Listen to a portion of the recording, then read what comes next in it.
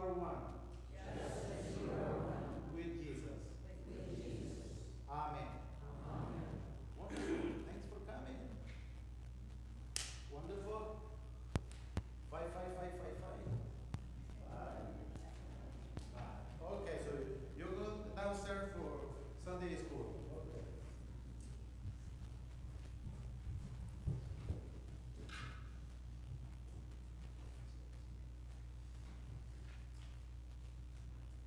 Please rise. We continue with the opening sentences. Hallelujah, Christ is risen. He is risen indeed. Hallelujah. Let the word of Christ dwell in you richly, teaching and admonishing one another in all wisdom, singing psalms and hymns and spiritual songs, with thankfulness in your hearts to God. Pay careful attention to yourselves and to all of God, in which the Holy Spirit has made you overseers, to care for the church of God, which he obtained with his own blood. Obey your leaders and submit to them, for they are keeping watch over your souls, as those who will have to give an account. Let them do this with joy and not with groaning, for that would be of no advantage to you. And he gave the apostles, the prophets, the evangelists, pastors, and teachers to equip the saints for the work of ministry, for building up the body of Christ, until we all attain to the unity of the faith and of the knowledge of the Son of God. Hallelujah, Christ is risen. He is risen indeed. Hallelujah. Let us now confess our sins to God, our Father, confident that He will hear and forgive us for Jesus' sake. We all speak. Most merciful God, We confess that we have not always been proud to bear your name.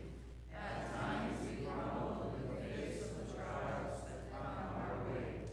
We allow worries and anxieties to drive out your caring presence.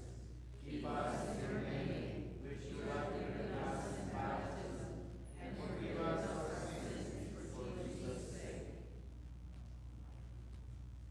brothers and sisters in Christ, our God hears our prayers and forgives our sins because of Jesus' perfect life, death, and resurrection.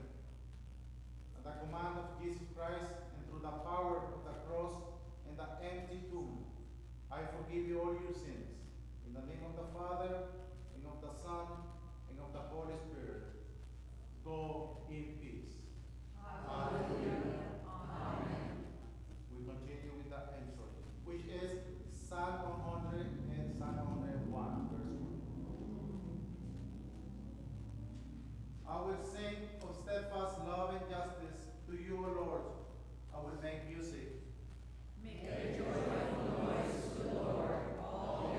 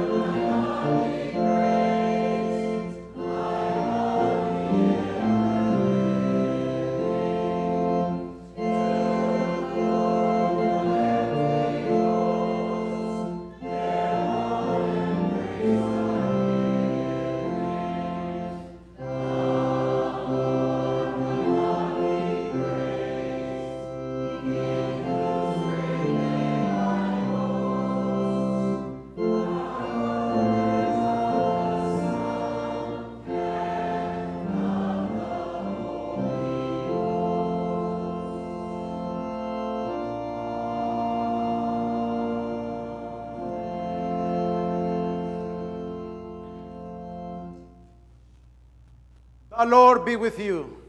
And also with you. Let us pray. O King of glory, Lord of your church, you suffered on the cross and defeated death and the devil for us. Make us one as you and the Father are one. Unite us with you and as your body, the church, in sufferance and celebration, that the world may be drawn to you in the power of the resurrection. For you are risen and reign eternally with the Father and the Spirit, one God, now and forever. Amen. You may be seated.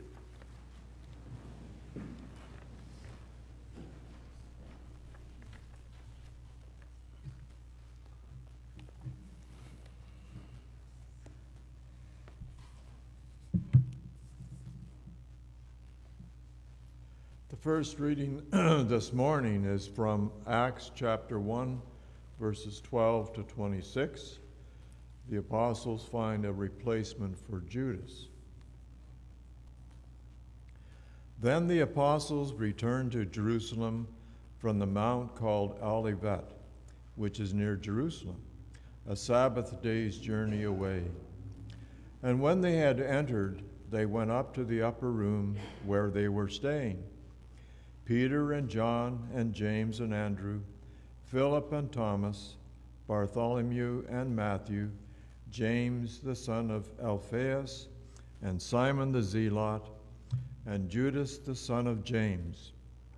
All these with one accord were devoting themselves to prayer, together with the women and Mary the mother of Jesus and his brothers.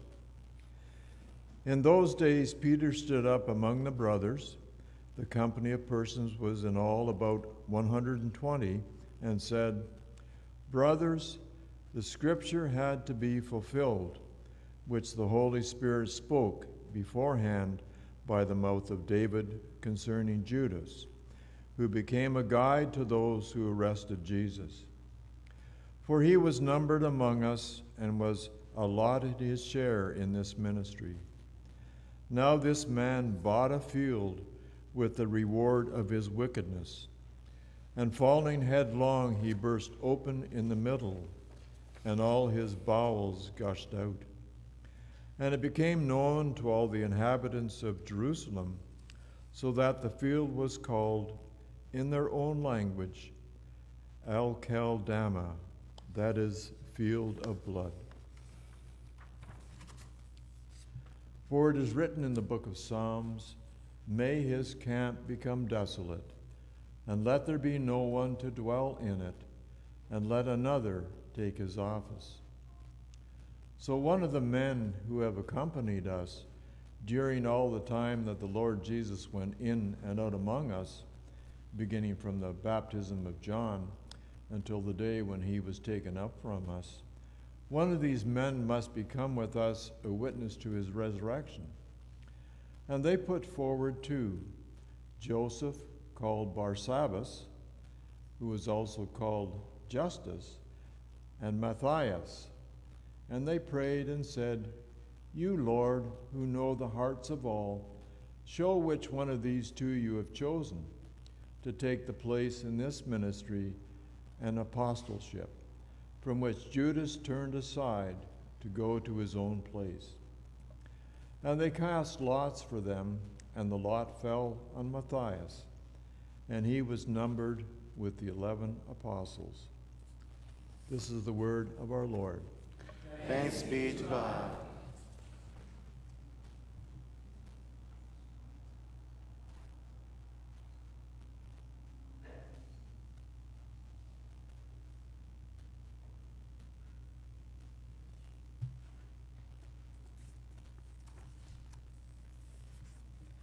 The epistle for today is from 1 Peter, chapter 4, verses 12 to 19, and chapter 5, verses 6 to 11. Jesus suffered. As people connected to Jesus, we can expect to suffer also. Beloved, Do not be surprised at the fiery trial when it comes upon you to test you, as though something strange were happening to you. But rejoice insofar as you share Christ's sufferings, that you may also rejoice and be glad when his glory is revealed. If you are insulted for the name of Christ, you are blessed, because the Spirit of glory and of God rests upon you. But let none of you suffer as a murderer or a thief, or an evildoer, or as a meddler. Yet if anyone suffers as a Christian, let him not be ashamed, but let him glorify God in that name. For it is time for judgment to begin at the household of God. And if it begins with us, what will be the outcome for those who do not obey the gospel of God? And if the righteousness is scarcely saved, what will become of the ungodly and the sinner? Therefore, let those who suffer according to God's will entrust their souls to a faithful Creator while doing good. Humble yourselves, therefore, under the mighty hand of God, so that at the proper time he may exalt you, casting all your anxieties on him, because he cares for you. Be sober-minded, be watchful. Your adversary, the devil, prowls around like a roaring lion, seeking someone to devour. Resist him, firm in your faith, knowing that the same kinds of suffering are being experienced by your brotherhood throughout the world. And after you have suffered a little while, the God of all grace, who has called you to his eternal glory in Christ, will himself restore, confirm, strengthen, and establish you. To him be the dominion forever and ever. Amen. This is the word of the Lord. Thanks be to God.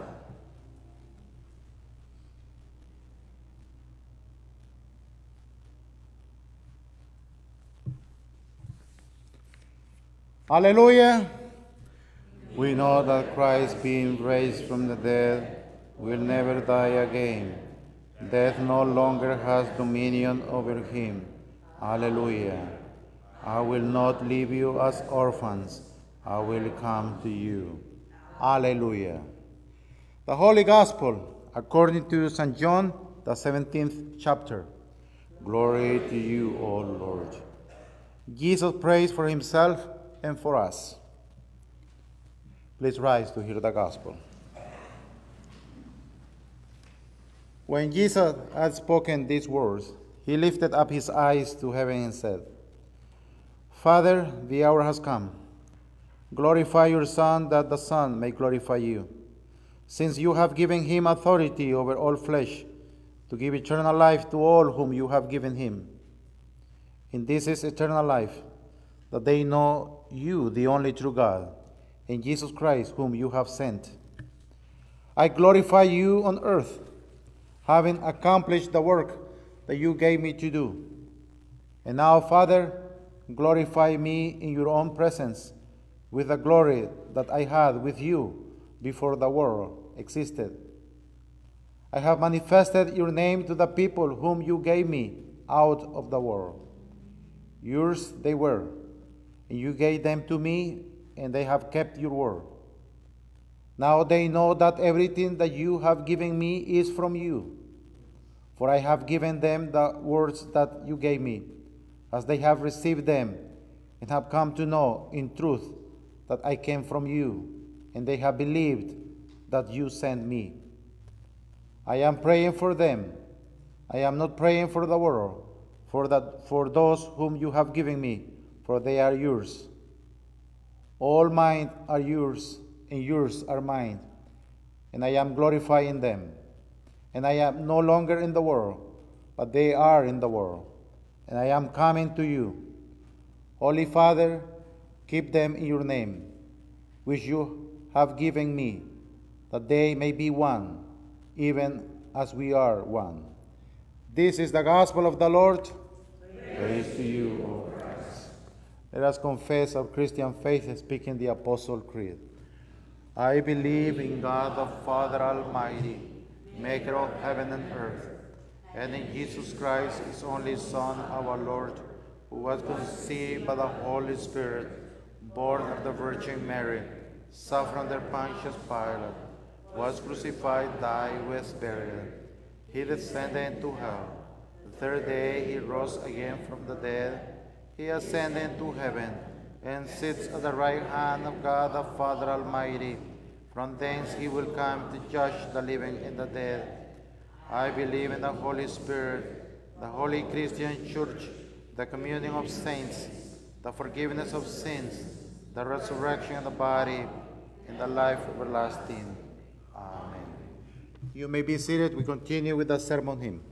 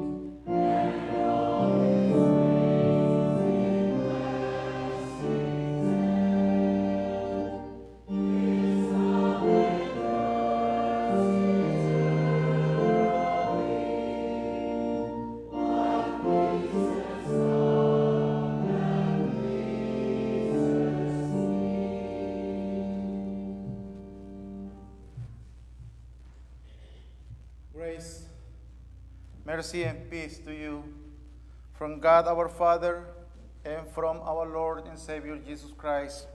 Amen. My dear Christian friends, dear believers, Thursday, May 18th, the Christian church celebrated the ascension of Jesus Christ to heaven. And for the early Christian church, for the apostles and believers, disciples at that time, it was a sad day. Jesus went to heaven, and they didn't have the privilege now anymore to see him face to face. But Jesus said to his followers, to them and to us, that he will return in glory just as he departed. And before his departure, he reminds his disciples of all times that he will be always with them. The Gospel of Matthew, chapter 28, we read Jesus' final words just before his glorious ascension. And he said, I am always with you, even to the end of the age. So Jesus, our Lord Jesus Christ, the crucified Lord, ate with his disciples of all times. He is with you. He is with me.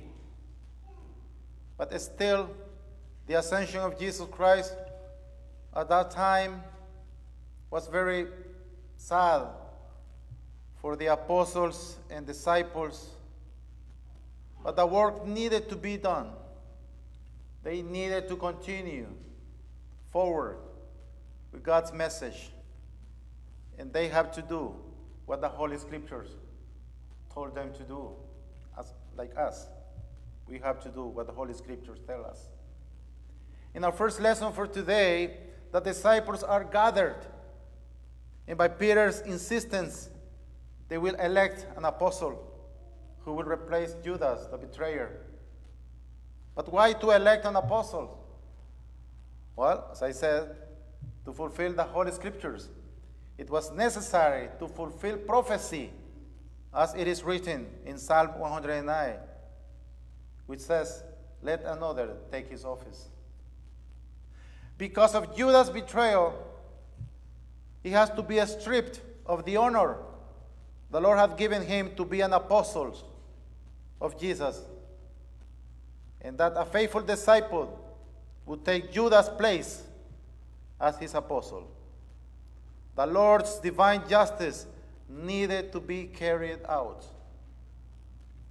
I wonder if Joseph, called Barsabbas, who was also called Justus, was relieved when that lot with Matthias' name came out of the jar. Do you ever think that? Do you ever think about that? Whenever I have read this story before about choosing the man who would replace Judas, I have always taken it for granted that Joseph and Matthias wanted to be apostles.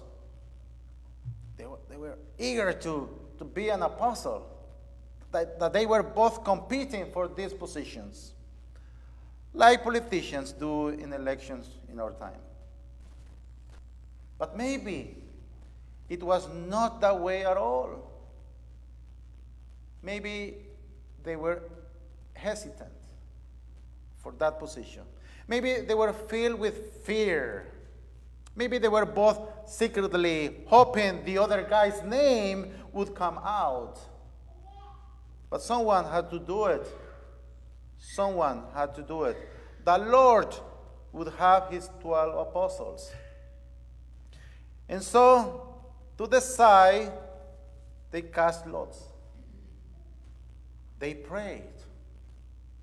And the lot fell to Matthias, who tradition tells us was eventually stoned and then beheaded for preaching the gospel of Jesus Christ. Now, I bring up that alternative way of thinking about that story because it was not only Matthias that was chosen to fill an office. You are too. All of you have offices or callings or places in life where God has chosen you to serve. And there are offices, callings, and places where God has not chosen you to serve. Sometimes you are a Matthias, and sometimes you are a Joseph.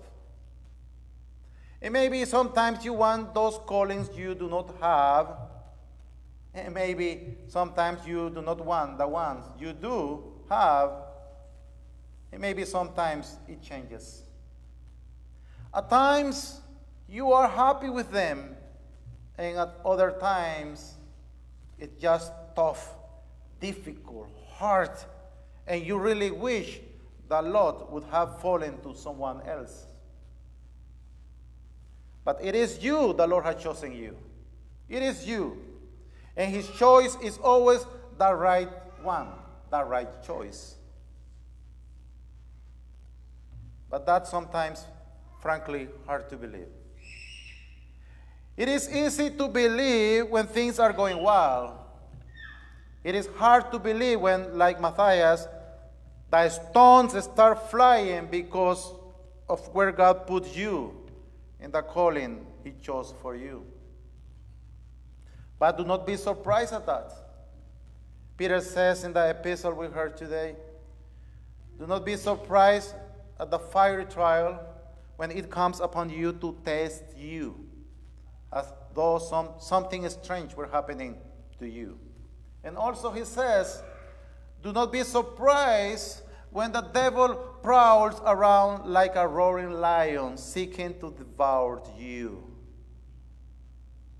So, my dear friends in Christ, do not be surprised that in all your offices and callings and places in life, as a parent or a child or both, as a caregiver, as a worker or a student, married or single, healthy or sick, rich or poor, lots of friends or few friends, old or young, confirmants or members of the council, ushers, trustees, etc. Do not be surprised if there is cross and suffering. If it happened to the shepherd, it will happen to the sheep. And when it does, when it happens, do this. If it comes because of your sin, repent and stop doing that. If it comes because of the sins of others, forgive and keep forgiving. If it comes because of the name of Christ, rejoice and know that you are blessed, because the Spirit of glory and of God rest upon you. Now, to be honest, that's not what we usually do. We are used to thinking that the Spirit of glory and of God resting upon us should mean that bad things do not happen, that life would be easy and smooth, and that I would always be happy and content. And that is what we want it to mean, isn't it? And there is a glory like that, the eternal glory in Christ, the glory of the Son in the Father before the world existed.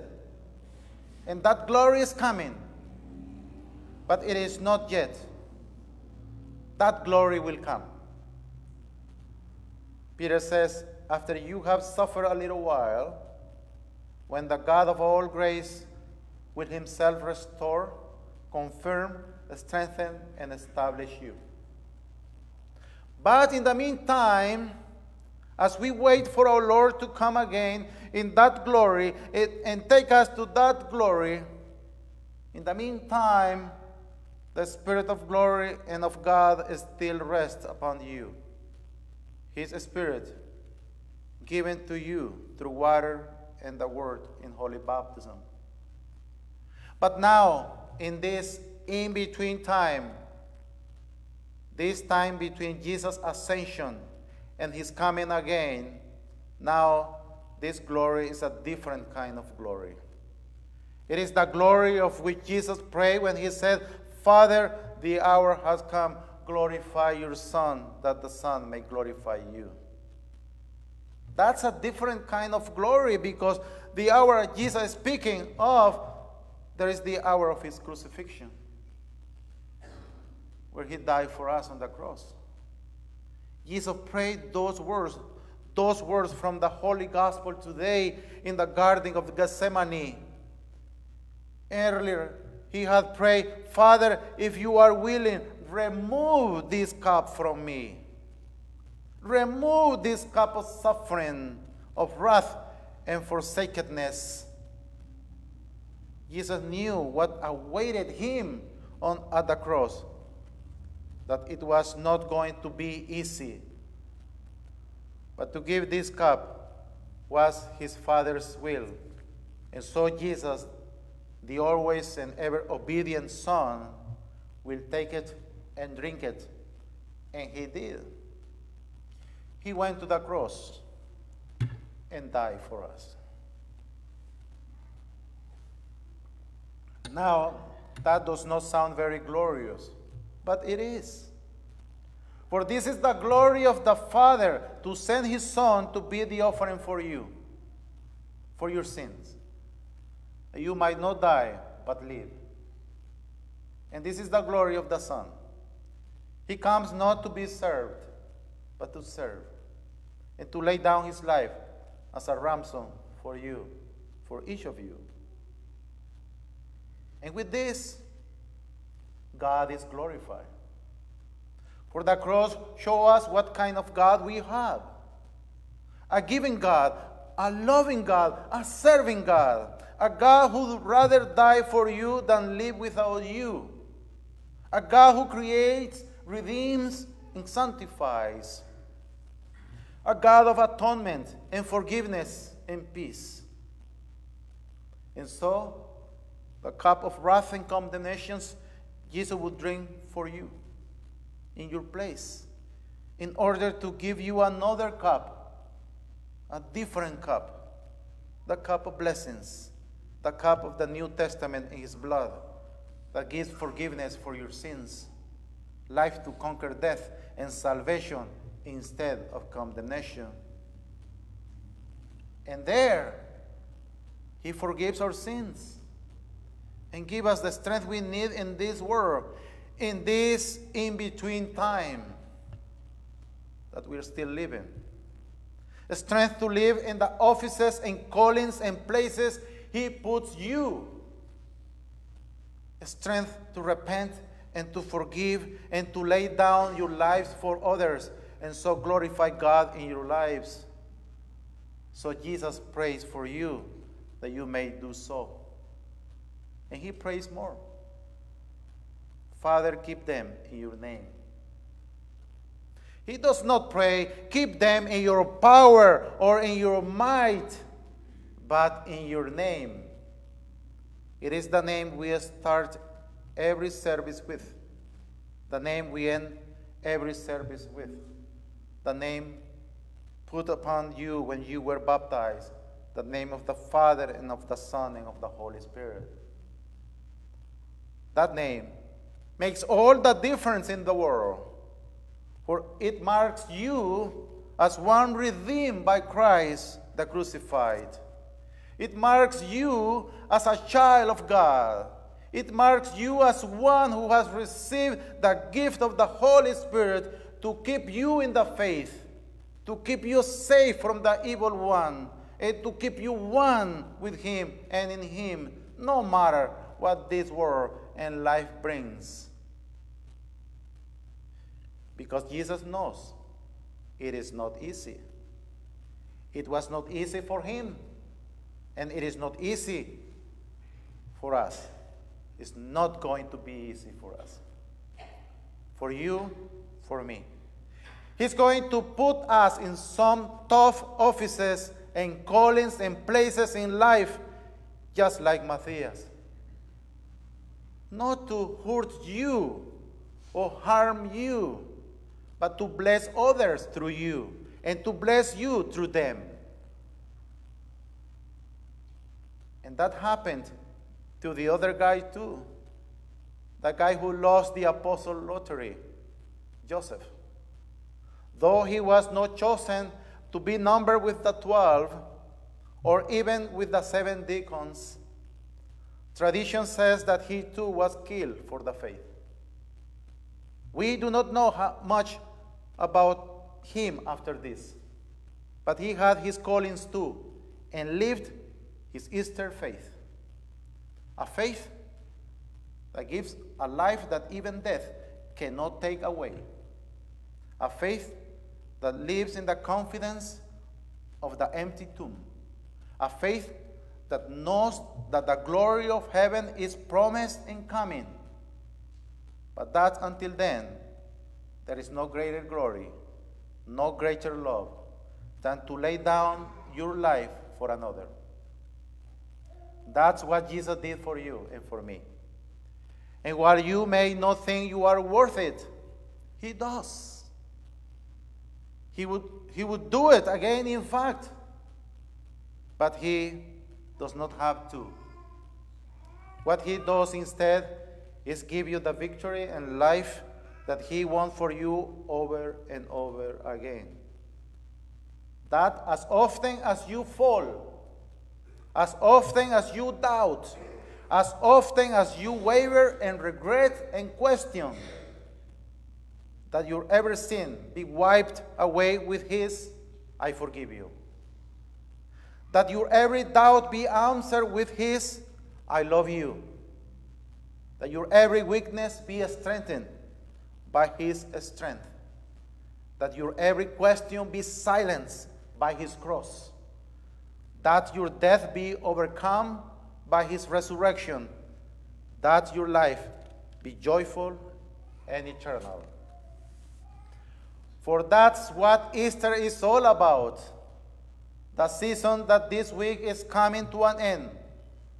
But the reality and truth that never ends, that is yours every day to remember and relive in your baptism, and die and rise with him to a new life, whether you are a Matthias or a Joseph or Fran or Lois or any believer.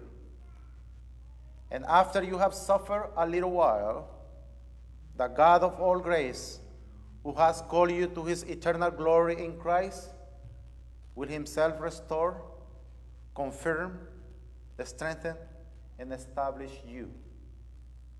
To him be the dominion forever and ever. Amen. For Christ is ascended, he is ascended indeed. Alleluia. In the name of the Father, and of the Son, and of the Holy Spirit. Amen.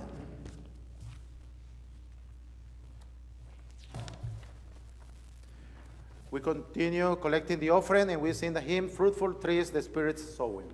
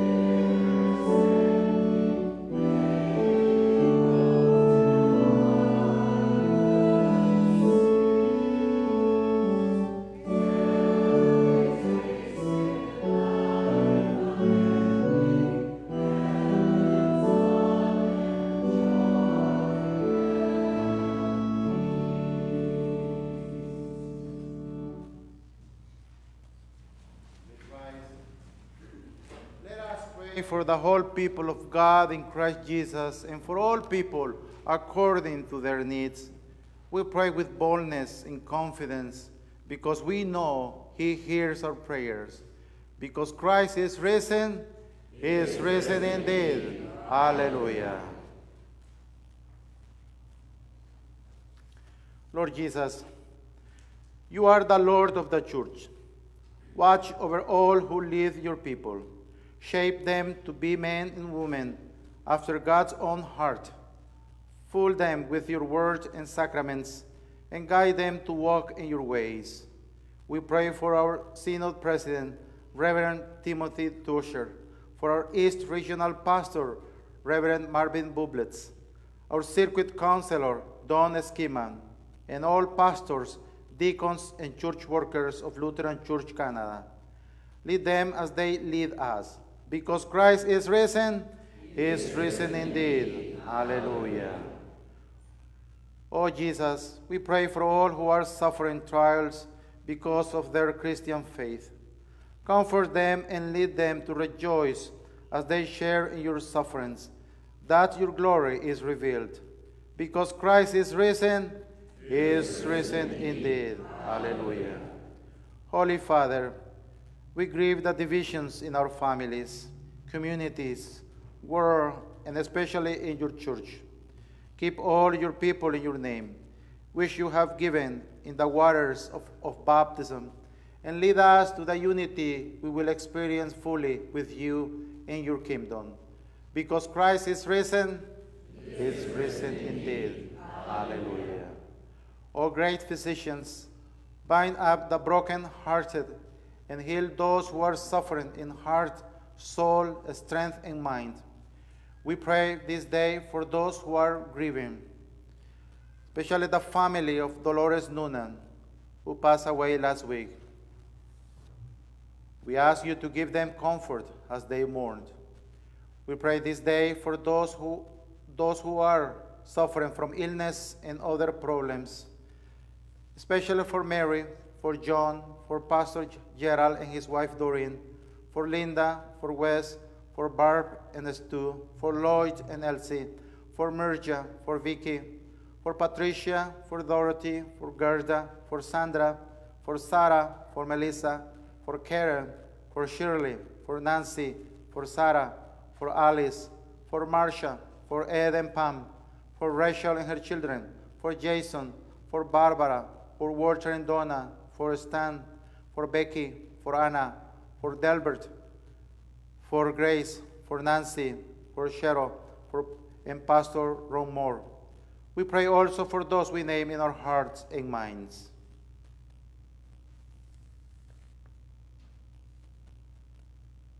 O Lord, we ask that you heal them and help them according to your good and gracious will. Because Christ is risen, He is risen indeed. Hallelujah. Holy Father, your Son prayed for his people before his death, that they might be sustained in life and faith. Hear our prayers on behalf of all the families of these members of the congregation, especially for Harry and Sylvia, for Bogus and Janet, for Ben and Sandra, for Addison, for Catherine and Frances. Lord, bless their life, be with them, in success and adversity, and preserve them in repentance, faith, and hope all the days of their life. Lord, in your mercy, hear our prayer. Holy Lord, our times are in your hands. Look with favor on the following members who celebrate their birthdays this week. We remember Katarina, Heidi, Susanna, John, Grace, Jonathan, Judy, Jacob, Erica, Martha, Niamut, Charlie, Sandy, and Caleb. Grant that they may continue to grow in wisdom and grace. Strengthen their trust in your goodness, and bless them with your abiding love all the days of their life. Lord, in your mercy, hear our prayer. God of love and mercy, we ask your blessing toward those who are married and celebrate their wedding anniversary this week. We remember Harry and Sylvia. Keep them in love and unity, and keep their faith in you during difficult times. As well, we pray for your blessing toward Jana, Lee, and Eric, who will get married on May 26. O Lord, be their guide and counselor during their marriage life, and keep their love till the end. Lord, in your mercy, hear our prayer. O King of kings, you arise to protect your people and scatter your enemies. Have mercy on all those who live in war zone and social unrest. We remember Ukraine and Russia, Palestine, Israel, Libya, Syria, Afghanistan, and other nations who are in conflict. Protect them from all evil. Sustain them in times of anxiety and violence, and grant them repentant hearts to acknowledge you, our Creator and Savior. Lord, in your mercy, hear our prayer. We trust, O Lord, in your great mercy, to hear and answer us, through Jesus Christ, our risen Savior and Lord. Amen. Our Father, who art in heaven, hallowed be thy name. Thy kingdom come, thy will be done on earth as it is in heaven. Give us this day our daily bread, and forgive us our trespasses, as we forgive those who trespass against us. And lead us not into temptation, but deliver us from evil. For thine is the kingdom, the power, and the glory, forever and ever. Amen. My brothers and sisters in Christ, the Lord bless you and keep you. The Lord make his face shine upon you and be gracious to you. The Lord look upon you with favor and give you peace. Amen.